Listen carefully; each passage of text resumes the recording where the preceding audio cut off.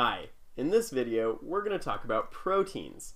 These are the functional units of biology, the guys who get everything done for your cells. And we'll see many different types of proteins throughout this course. We'll see some that function as catalytic enzymes. These are going to be specialized proteins that help carry out specific chemical reactions. We'll also see transporter proteins. Transporter proteins help carry molecules and ions across membranes. We'll take a brief look at motor proteins. These are going to be proteins that help carry out motor functions at the molecular level.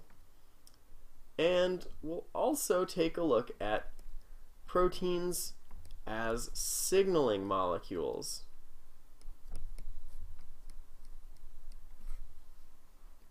Proteins are polymers of amino acids. Amino acids are organic molecules that have an amine group, seen here, and a carboxylic acid group, seen here. Now, you might notice that these two groups are charged. The amine group has a positive charge, and the carboxylic acid group has a negative charge. In normal biological systems, where water predominates, amino acids tend to take this charged form. Now bear in mind that the molecule as a whole is neutral because the positive charge and the negative charge cancel each other out. We call special molecules like this Zwitter-ions. Now this is not really an important term for you to know, but you might see it come up from time to time. Now amino acids also have attached to their central carbon here a hydrogen and what's called an R group. The R group is what makes each amino acid unique. The rest of the molecule is a shared structure between all amino acids. Now, amino acids are linked together via peptide bonds.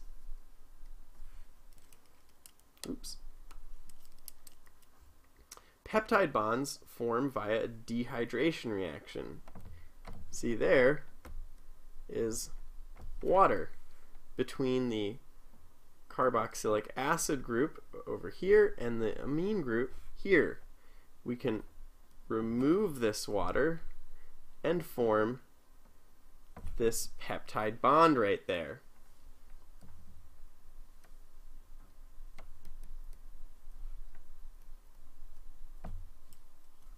Now there are 20 unique amino acids used in biological systems. And knowing all of them is probably a good idea for the long run, but definitely more than you're going to have to do for this course. However, it's good to know the general trends in amino acids. You see, some amino acids are hydrophobic. Some are hydrophilic.